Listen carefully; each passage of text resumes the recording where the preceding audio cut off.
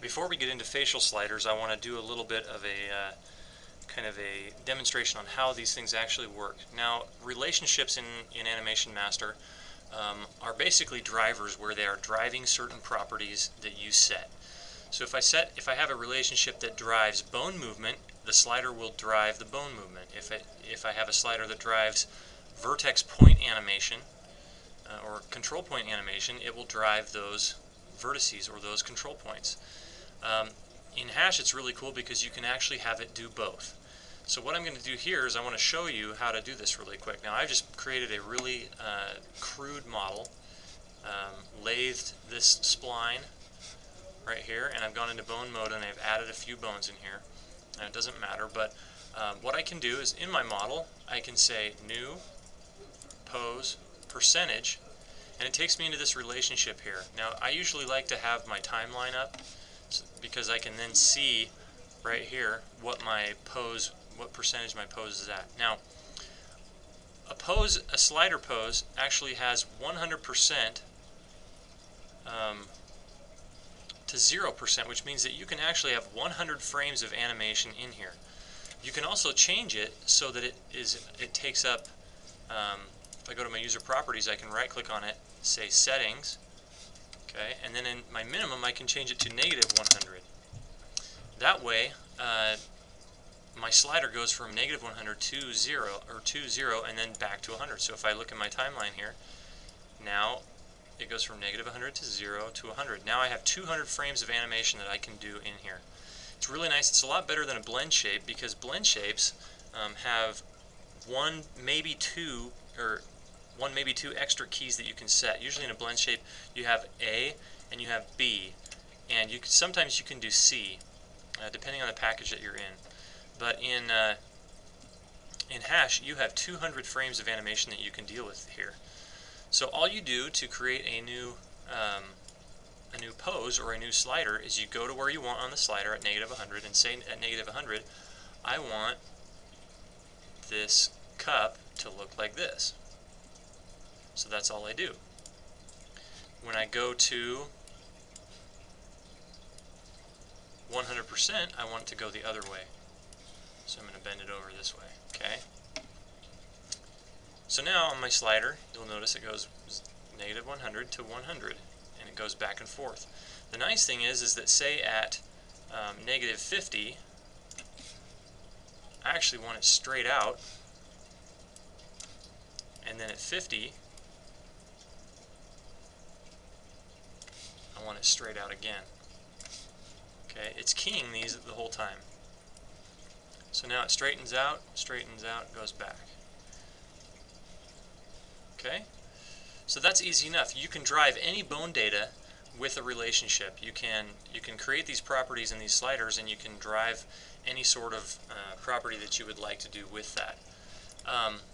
In addition to that, say if I scroll down to -100, if I go into muscle mode, I can then tweak control vertices,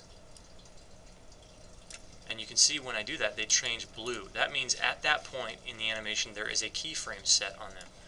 So I can actually grab this and just kind of sculpt it to where I want. This is how you can fix problems in animations. If you have an animation where somebody's doing something or a character's doing something and you want to adjust the animation, you can actually animate points. But in this, you're animating it on a slider.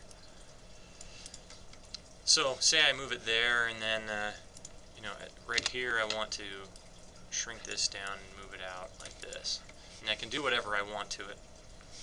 But then I go back to my slider, and at 100%, say I want to grab all these and I want to move them out here, and I want to grab these and I want to move them down here, kind of sculpt this out a little bit, and then grab these, maybe scale them out, pull them out like this. Okay, so now if I go back to my slider, not only are the bones being driven, but the point data is being driven too. So I have this slider where I have 200 frames of animation that I can set on this at any given time. So I can go here and say, well, right here, right about 50, I actually want these points here go up here, and I want these ones to scale down and get pulled in like this. So now I go to my slider, and you can see how that's working. So it's really nice to work with these sliders, and doing facial animation is beautiful because when you go to set up a face, you can put bones in to drive generic parts like the jaw opening up like we have, and then you can sculpt the rest in a blend shape in a property itself. So what I've done is I've actually gone in and created a bunch of these in my will model. So I want to show you that. So I'm going to actually get rid of this model, and I'm going to load in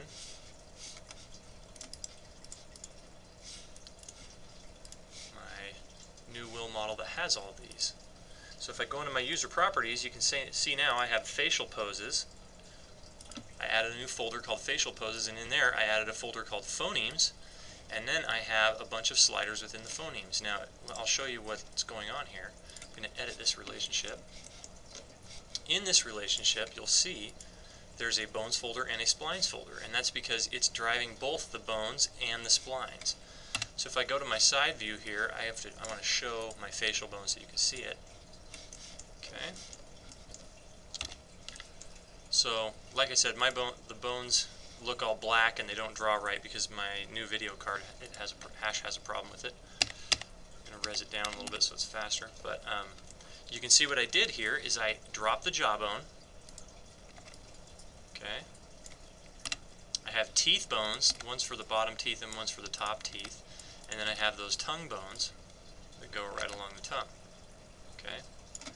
So what I have here is, if I look in here, the only bone that I've moved was the jaw, and the jaw I just rotated down, and that was at 100%. At 0%, it's just my default position. At 100%, I move the jaw down. Now if I go into muscle mode, you'll notice, well, they're not showing up very well here. There we go. You'll notice that I have data on a few of the control vertices. So at 0 there's data, and then it goes to 100 and there's data. And all I did was sculpt those using the mirror mode, so I could sculpt one side of the face and it would mirror to the other, and I used the magnet tool, just pulling them out and making sure that they were evenly distributed. So you can see now, with that slider, he says, ah. And I also did it down here in the chin. So as I get bigger, see how the jaw kind of collapses. And that corrects the deformation so that I don't have to have bones driving that. Okay, so in this slider, I'm driving both bones and control points. And Hash is wonderful for being able to do this. Alright, so that created that phoneme. I'm just going to close it, but you can see I went through and I did A, E, O, right here, oo, F and V, MPB, so these are all the sounds that you need to do lip sync.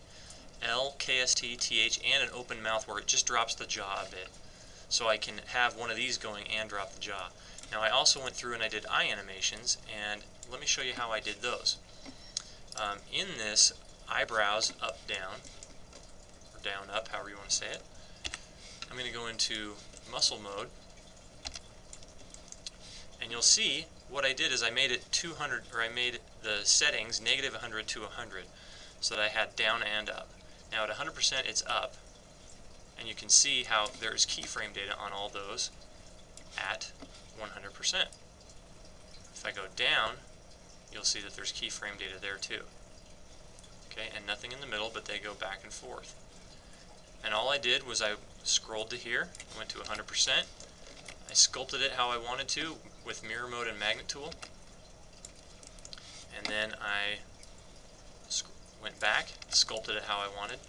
Now, when you're using the magnet tool, one thing you have to be aware of is I've got these eyes here, and I've got like teeth in the mouth, a tongue in the mouth, things like that that I don't want to move. So what I do is I go back to my model, and I select the face, piece of the face, and hit the / key to multi-select, or to select connected, and then I hit the lock.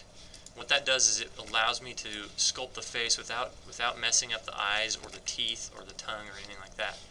So I go back to my relationship and you can see how they are they're blocked, or they're locked. So now you can see how that works. So now I can sculpt whatever I want without dealing with moving the eyes or anything.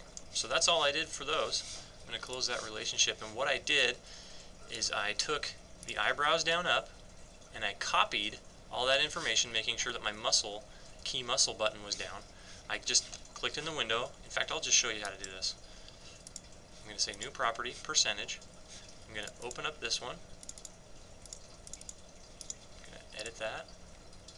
Okay, and then I'm going to edit this one. Just say new relationship. Okay, so now here, if I go into muscle mode and I scroll to 100%, let me first of all, I'm going to change the settings on this one to -100. Hit OK.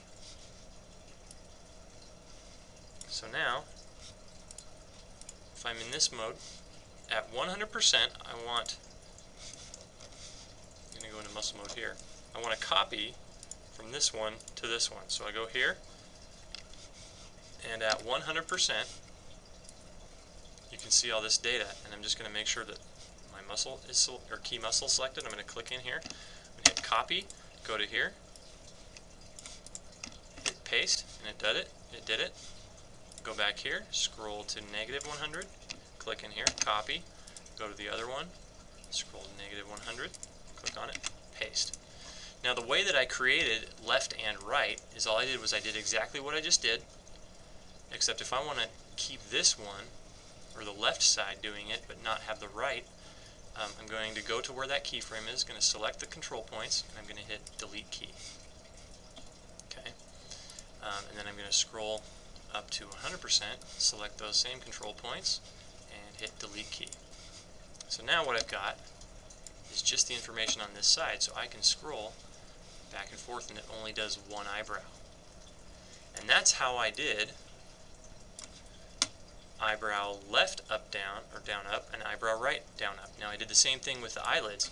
In eyelids close open, I used the bones and sculpted it so that the eyelids would close down, or they would open up on the slider.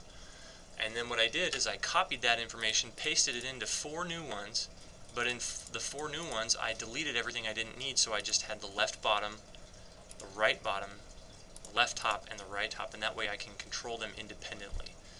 So I'm actually just going to delete this, and that's how I created all of those. Now in the expressions, in this frown smile, I'll show you here, where I edit relationship. I'm actually going to right click in here and show my pose sliders and drag this over here so you can see it better. In my facial poses, you'll notice that the frown smile is driving not only bone data and vertex data, or control point data, but it's also driving 2 other sliders. So in my frown smile, it's driving those other sliders in addition to driving the bones.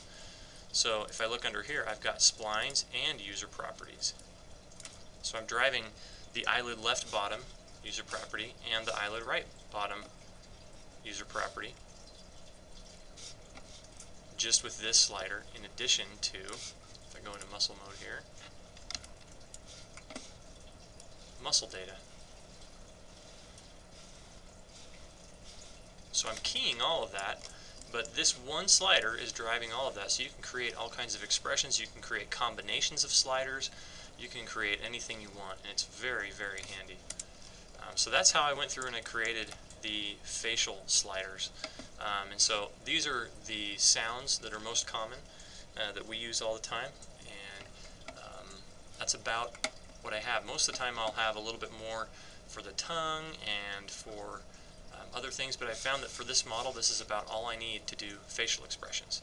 So that's about it for facial expressions, and then I went through and I saved my model as WillRig 12, and that was it.